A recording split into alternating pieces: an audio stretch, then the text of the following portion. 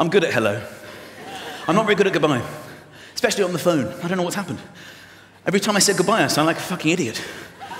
What is it? You sound like a child. You feel it coming when you're on the phone. It can be very serious conversations. Of course I'll be at the funeral. I've loved your father deeply. I'll say a few words. Bye! Why am I doing that?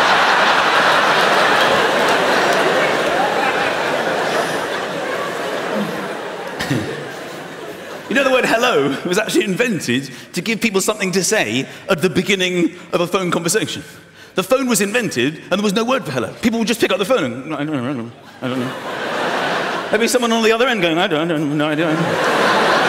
So they gave them hello. It was either hello or ahoy. It could have been ahoy. And despite the fact hello was invented for this one and only moment in time, people still, old people, insist on picking up the phone and saying their home number. Why are you doing that? What a complete waste of time.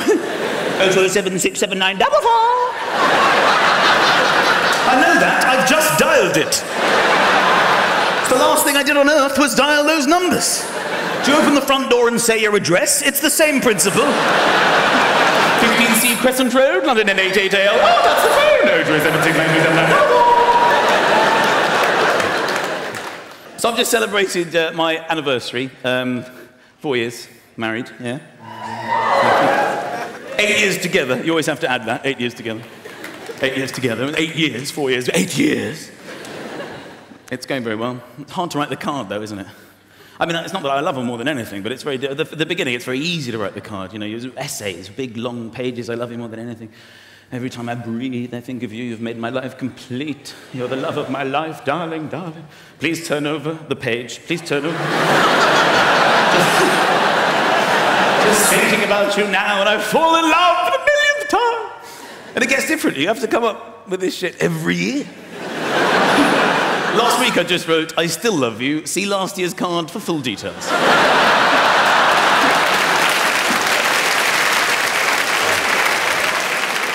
We've been together long enough for her to think it's all right for her to say this to me. She says, I want to try this thing. I've seen it on the TV. It's just a bit of fun. I just want to try it. It's just a bit of fun. My friends have done it. I've done it. It's just for a laugh. Just for a laugh. Will you agree? I'm like, I really don't know what you're talking about. Just say you'll do it. It's fun. I'm like, all right, fine. What is it? So brilliant. We can write a list. It's just a bit of fun. Of 5 people that we're allowed to have sex with from outside of the marriage. Like, are you out of your mind? Are you serious? She's like, yeah, I've already done my list anyway. I'm like, okay, fine.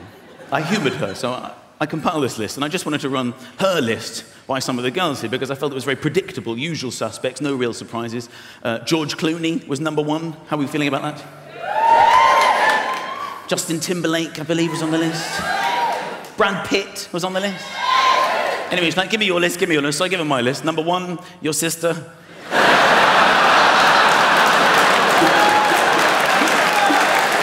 like, where are you going? I'm going to phone your sister. You didn't think this through at all. Why don't you try George Clooney's agent? Good luck.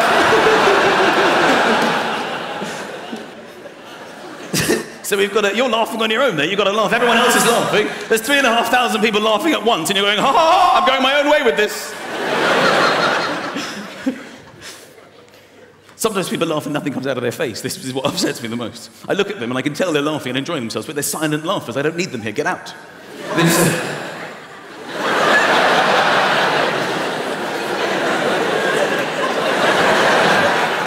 You only hear them when they need breath to fuel their shit non-laugh.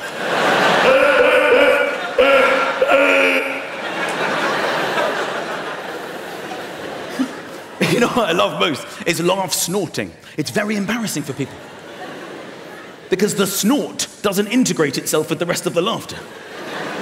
It waits till nobody else is laughing before popping up to give you maximum humiliation. So you'll be laughing, other people are laughing with you, you feel confident, you know how to laugh. This is good.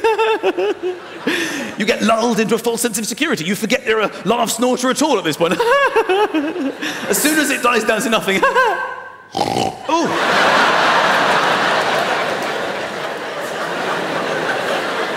I actually double snorted the other day, like the beginning of the end. I had to excuse myself. I'll never speak to any of you again. I do apologise. It's just a malfunctioning. It's just the human body letting you know that you're human and at any moment you can malfunction and embarrass and humiliate yourself. Like the snot sneeze. You never know when that's going to strike either. You can be in a run of sneezes. People quite like them. Achoo, bless you. Strangers come over. Thank you, bless you. Thank you. Achoo, bless you. Thank you. Achoo, bless you. Thank you. And then for no reason at all, shit flies out everywhere. I'm not blessing that. You should be ashamed of yourself.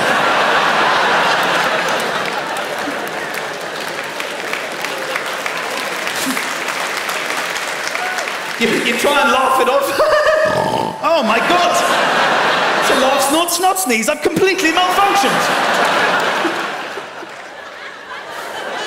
I think the worst bodily malfunction, and people don't even know what it is. It happens about 2 or 3 times a year. Never more than that. I'm referring to the mini sick. What the fuck is that? What is it? But there are no other symptoms. You're not ill in any way. It can just strike you down. Like, darling, I'm just popping to the kitchen. Can I get you a...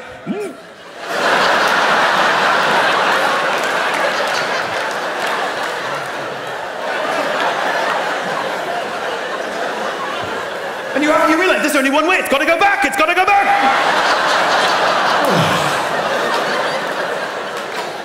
And the shock of it means you need to share it with the nearest person, whether you know them or not. Excuse me. Just got sick in my face.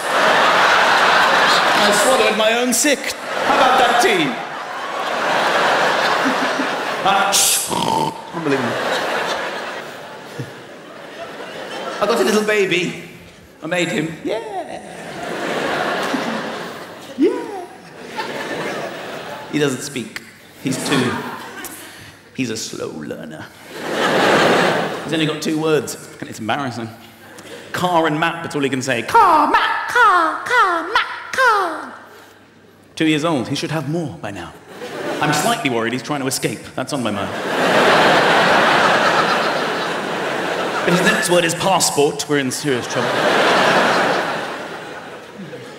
It's just embarrassing because girls, you find out about humans when you have a kid, and you realise that girls are so much more advanced than boys. We're a mess compared to you. We're just idiots. We're idiots. And you see it. I went to this birthday party of a 1-year-old girl. She's half his age. She's just in conversation. Do come in and take a seat over here. We've got entertainment. No. There's entertainment at 3. Help yourselves. I love your shoes. Are they baby gap? Car, ma, car.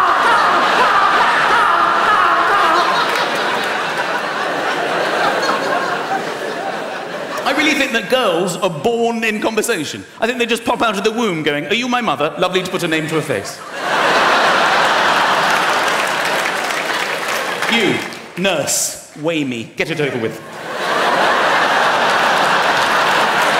It's the best it's ever going to be. 7 pounds 1. It's downhill from here. He can walk though, which is good. I'm trying to teach him. I've got the book. You probably remember the book. A for apple, B for ball, C for cat, D for dog. X, always my favourite, for xylophone. I love the way when you're growing up, it's one of the first things you learn in the world, xylophones. One of the 26 most important things. This is a xylophone. They're 2 years old. Here's a xylophone. You will never meet a xylophone player in your life. But here is a xylophone. The only word invented to give me something to say when I get to X in the alphabet. Good luck. And then all these words associated, apple, ball, cat, dog, all this nonsense get changed because you get older, you get more mature, and you think, I can't use that. I'm an adult now, I've got an adult brain. Suddenly we deal with Alpha, Bravo, Tango, Foxtrot, Delta, yeah, Echo, Zulus.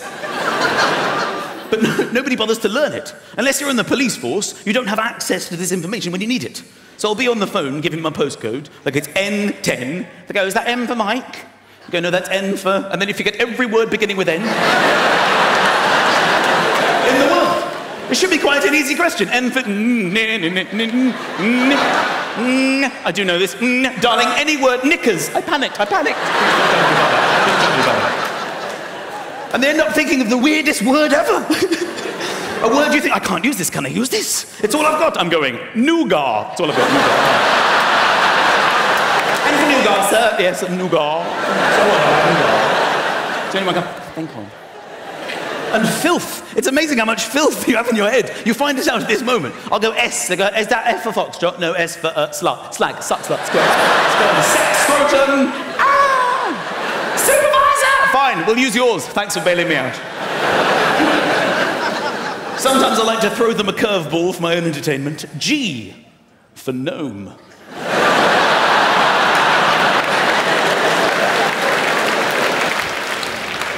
This is how you walk, by the way. My son's got it now. With your legs. I say, yeah, baby. It's just the arms get involved, isn't that odd? Your arms do this. Your legs are doing most of the work, but your arms think, I'm going to do something. I don't want to just sit here. Because it looks odd if you don't use it. This is odd, isn't it? This is odd.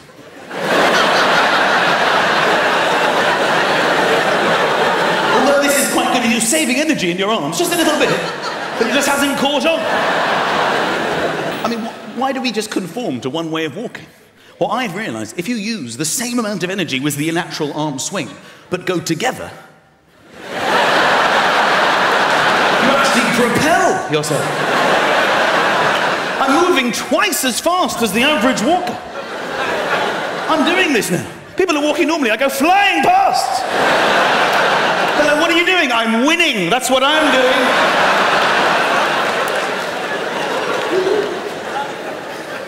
And I've also felt, as I'm sure everyone in this room has as well, that skipping, although socially unacceptable for anyone above the age of 6, is actually a remarkably easy way of moving. We've all thought this. You put hardly any effort at all, then you just start moving around very easily. Because running is difficult, it's very heavy, but skipping is magnificent. So what I'm doing now, by combining the two, woo!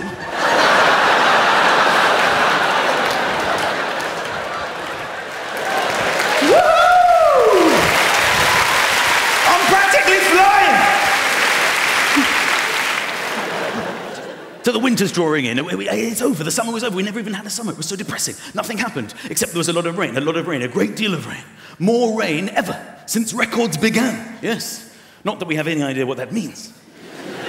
There was this strange period in history with no records at all. People would leave their homes and go, it feels slightly different to yesterday. Is anybody writing this down? And then after a period of time, somebody said, enough's enough, I will write this down. I would like to announce that records have begun. That first day must have been quite a record-breaking day, don't you think? It's the hottest, wettest, windiest day since records began! This morning, I've only just started. I've been talking about the wind as well on the weather. Who cares about the wind? Could it be a stiff northeasterly breeze? I'm not sailing to work. I don't give a shit. People see that and go, I'll leave slightly later with the tailwind. I'll be there in half the time. Woo! Then the clocks are going to change. Nobody knows when the clocks are going to change. They change on a Saturday night. Nobody knows it's going to happen. Everybody the same every Saturday night, every year. They don't know which way or what's going on. You only find out about it late on Saturday night. You overhear somebody, excuse me, what was that? The clocks, they changed. When? Tonight? Oh! Darling, the clocks, which way? They go back. Is that the good one? Is that the good one? How many years do we need to be alive before we know when they change and which way? An extra hour! Woohoo! The only thing we can look forward to, ladies and gentlemen, in this winter is snow. It's the only thing that gets us through, because the weather's terrible, but snow is the holy grail. Nothing beats snow. And normally we get one day of snow, and you've got to hope that it snows overnight so you can be snowed in. Earlier this year, it snowed in the middle of the day. You don't want that. I was waiting for my bus, and where I live, there's no tube. You have to wait for the bus. The buses actually originate there. The bus is already there. So it's even more frustrating. I'm waiting for the driver. We've got everything we need. We're looking for people. Can you drive this thing? And that's when the snow came. Amazing, instantly landing snow. The best of snow. I mean, the most unbelievable snow. And then I realized, oh my God, I could get snowed out. This is not what I need. The driver shows up. And he says, ladies and gentlemen, I regret to inform you, due to the chaos on the roads, it's been snowing 8 seconds at this point. We're cancelling the bus. There will be no running of this service. And we're like, well, hang on a minute. We bought our tickets. What are we going to do? How are we supposed to get home? There's no way to get home. What are we going to do? And he said, don't shout at me. I actually live at the other end of this bus route. I take this bus home, and then I'm relieved by another driver. And we're like, well, this is a very interesting development. How are you going to get home? There's only one thing to do. Walk. It's the only way we can get home. It's the only way at all. I'm like, fine, okay. So we walked the bus route, led by the driver.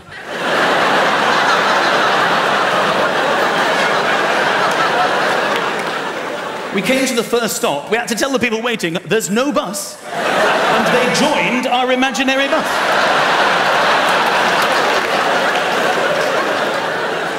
It was getting bigger and bigger.